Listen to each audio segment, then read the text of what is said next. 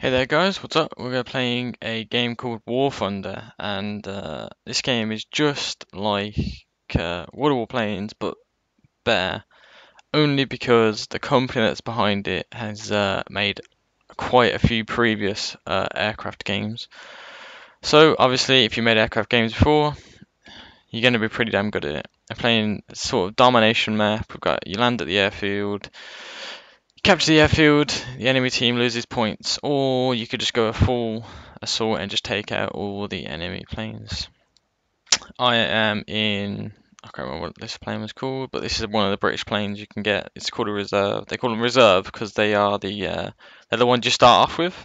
They're the plane that you get like 2 or 3 planes you start off with in each nation. There's the Russians, Americans, Chinese, the Japanese, sorry, Germans, and the British.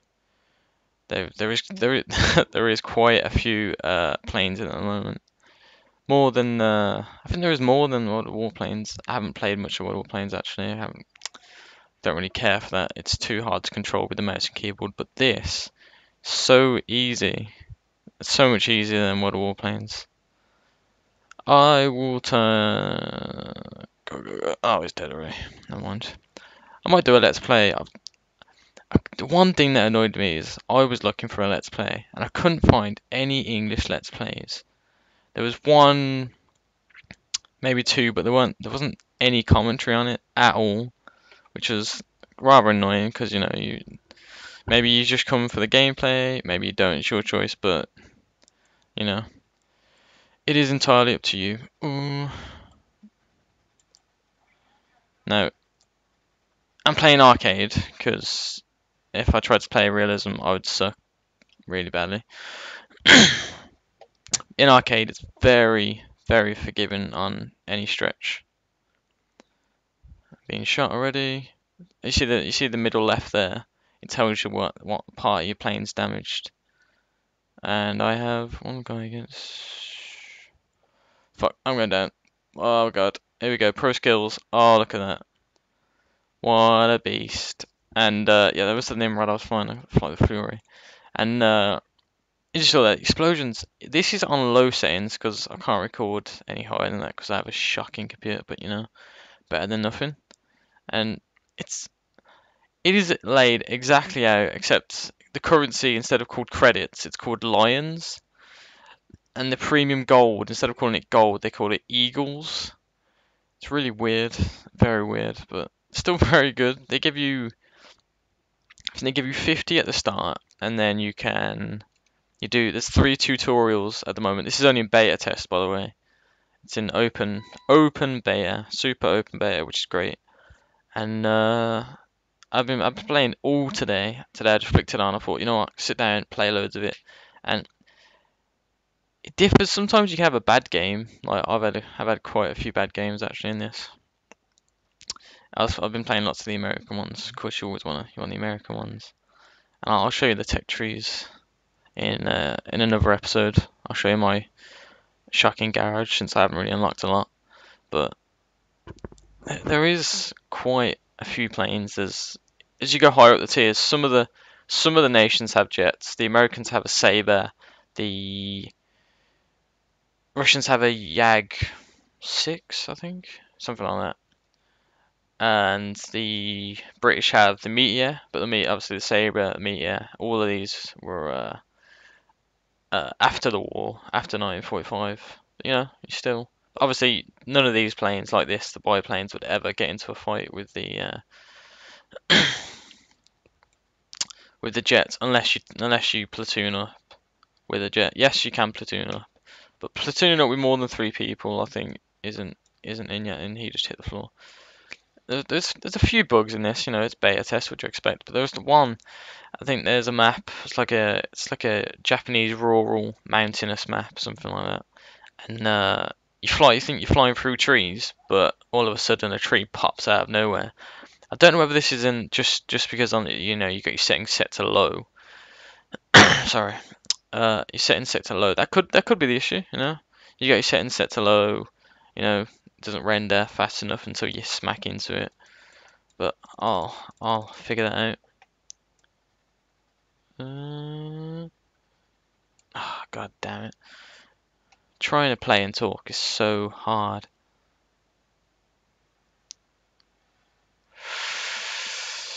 Damn it. Ugh. Oh, son of a bitch. Well, we're winning anyway, even though I'm not doing anything for my team.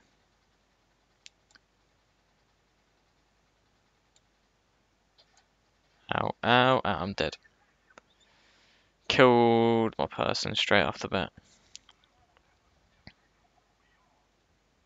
Many things can happen. You can get your wing shot off, or you get your character killed, or so much random shizzle can happen. Oh, come on. Loading times differ. I don't know whether it would be better on a higher computer, but still takes a while to load you in. It must be just trying to find your spawn point. As you can see, you have on the map, it says where the bombers spawn. Bombers always spawn higher. The fighters spawn around 1,400 altitude, and the bombers spawn at 3,000 altitude. That's obvious because, well, they're bombers, so they need to be high in the sky to destroy the targets. But on this, there's like no targets, so it's pointless. I think there's a couple of tanks around that area there, and over there, and the tanks on the ground fight each other. Like them tanks will shoot them and there, and you have boats as well apparently. Must be landing craft. Landing craft, I'm guessing. Yeah, fuck it, landing craft. Go. No one over at A. Oh, there is someone at A. Right, we are gonna go and join the fight again. Weird layout at the moment. It's in beta, so it's not very polished. So I don't know what that's about. The caution sign. Be nice if they could say the tiers of the planes. Would be just great. Parachute means they've lost all of their every single one of their planes, and you know they're just spectating.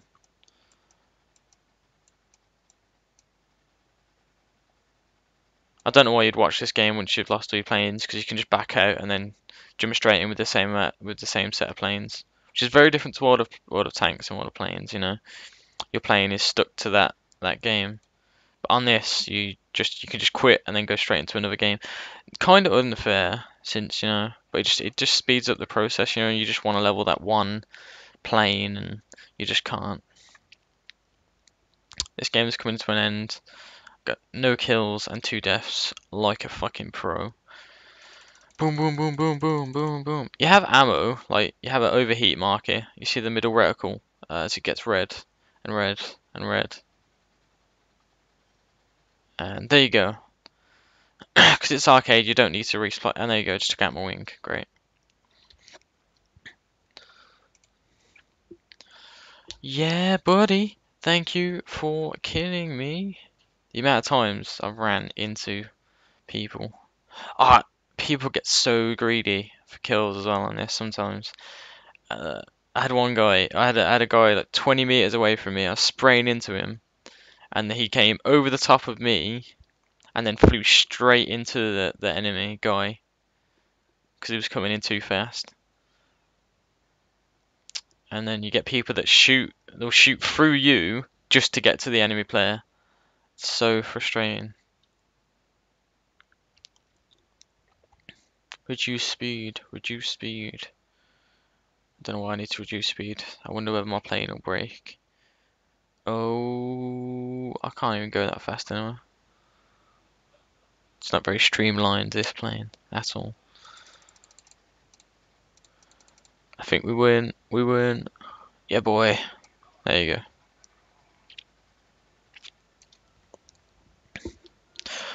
We win. Oh, oh, we win. Oh.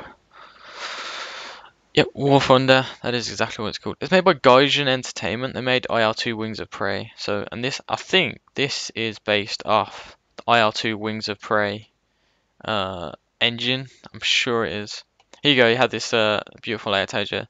Aircraft surface units destroyed. You get like tanks and anti-air and artillery and stuff like that. Hits, assists, base caps, landings, takeoffs, enemy spotted, blah blah blah. Premium. You have this thing called premium. I'll show you now. There you go. You have your golden eagles, which is the premium currency, which you basically buy. You pay money for that. Then you have your silver lions, which is your credits.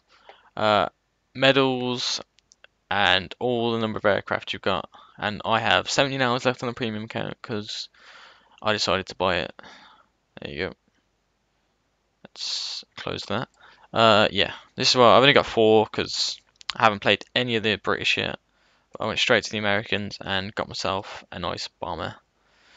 PBY-5 Catalina. It's beast. It's got 100 bombs, 1,000 it bombs, which is great. They just pound the enemy. It takes about a minute to reload all them. Obviously, it's arcade. You don't have to go back to the airfield to reload everything, but you can. You land on the airfield with a broken aircraft, and you get 1,000 XP. So, you could keep landing at the airfield, get loads of XP. Sorted. Alright, guys. I'll speak to you later. I'll put my. Please subscribe for more War Thunder, and see you later.